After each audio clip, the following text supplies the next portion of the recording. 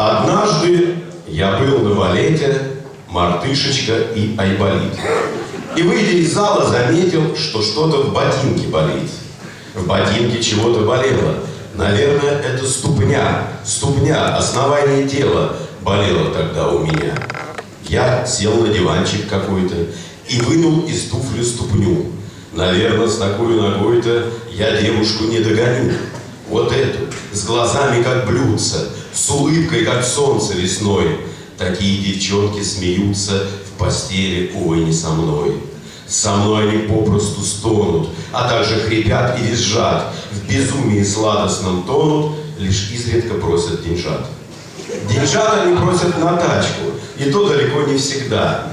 Ой, обернулась гордячка и, кажется, чешет сюда. «Вам больно?» Она улыбнулась, забавно наморщив свой нос. И так надо мной нагнулась, что мне прикрываться пришлось. Одной рукой прикрываюсь, другой по ступне провожу и, пристально, не отрываясь, на дивную деву гляжу. Вот боль от ступни отступила, вот в сумерки с девой иду, держусь я ладонью за силу, другой по юбчонке веду. Она говорит: «Интересно, зачем родились мы на свет? Вы знаете?» Я, если честно, я знаю. Я русский поэт. Родился я в городе Тула, чтоб рифмы ковать на века, чтоб слово, как пуля из дула, разило бы наверняка, чтоб ясны, ажурны и стройны, как тульские чудо-стволы, стихи мои были достойны людей и богов похвалы. Ну да, я рисуюсь немного, так ты уж меня извини.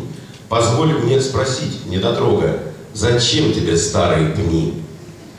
Луна над бульваром цедила сквозь тучки магический свет. Ты щедро меня наградила, шепча: ты не пень, ты поэт.